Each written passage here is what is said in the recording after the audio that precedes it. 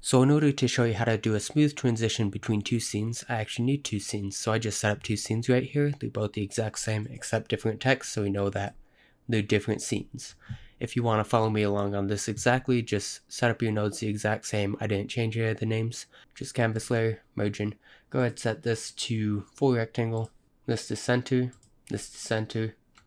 label, button. All you need for your scenes is something to transition to the other scene. In this case, I'm going to use a button. In your scene, you may use a area 2D that the player walks into and that triggers it. So the first thing I'm going to do is open up a new scene. This is going to be the fader or something, scene fader. This is going to be what's fading out, fading in. I'm going to go ahead and set a color rectangle. So right here, we're just going to set to full rectangle, and this will make so that if we were to drag the fader into the canvas layer, it'll take up the full thing. Now we want this to be below everything else, so it's in front of everything. I'm going to set the color to black, so that way it fades to black. You could change the color to whatever you want. Animation player, we're going to go ahead and set up a animation, and this is going to be fade out. Fade out. Actually, let's do fade in. So fade in, we're going to have this play by default, and it's going to start with the color set to completely black. You could have it, I say, up to a second. Anything longer than that feels too long for me, unless you're doing some slow fade in for a trailer. So go ahead and select the second one, drag your A all the way down, click the key button. Now when you play this, it'll just fade. You could do that shorter. I usually do about 0.5 seconds for my projects, but we'll do 1 second for this. So I'm going to attach a script, and this script's just going to allow us to call the animation and check when it's done. So I'm going to do a fade out.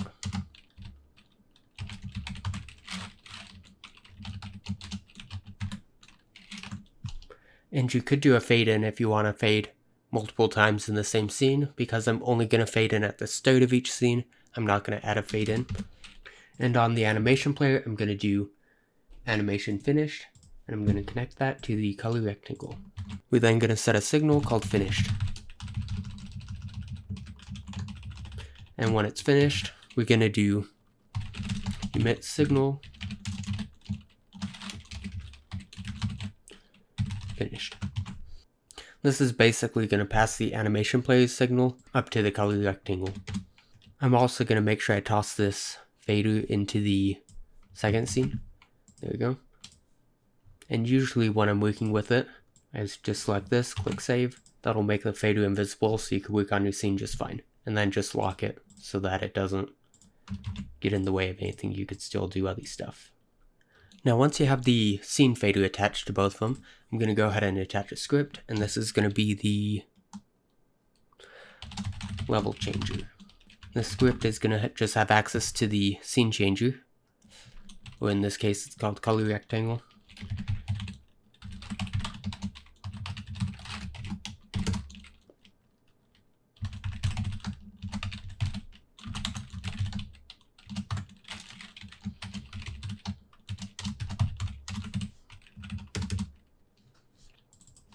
Now find node is a little bit slower than some of the other methods of getting it, but for just checking between this one and this one, you'll be fine. So I'm going to go ahead and set up a on button click, and that's going to connect to the node 2D. It's going to call to change the scene. And I'm going to do scene fader, fade out. Then I'm going to set up a yield. This will tell it to wait until it's done. Scene fader, finished.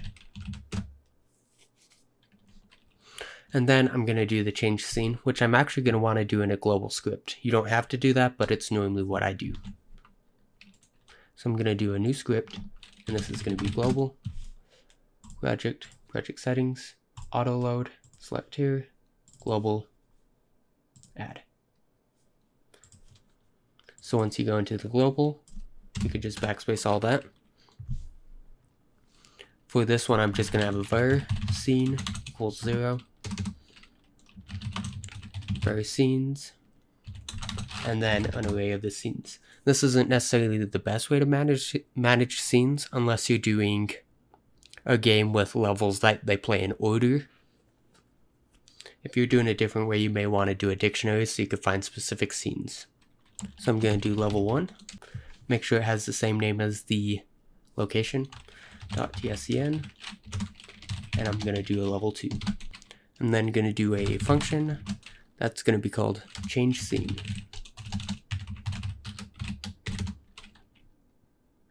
For this one, I'm going to have it change to level 1 if it's level 2 if it's level 1. And an easy way to do this is actually just to do scene equals scene plus 1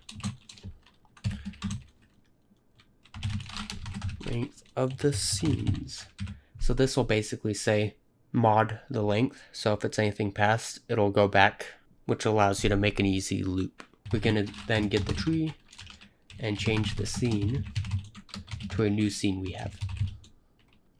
Okay, so I'm going to hop in here and call global.change scene.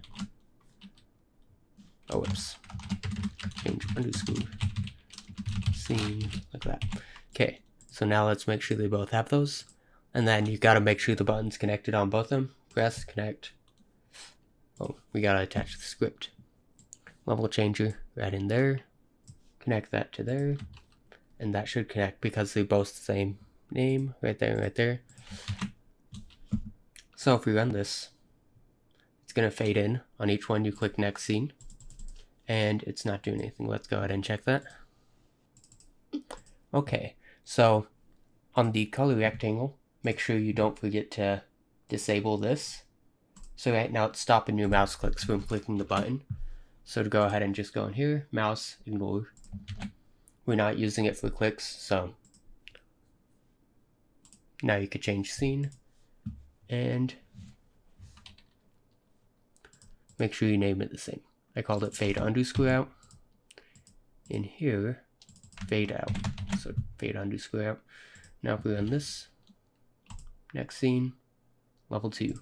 And it waits until this scene's done playing because it emits a signal and we catch that signal and continue once the signal is finished or once the animation's finished.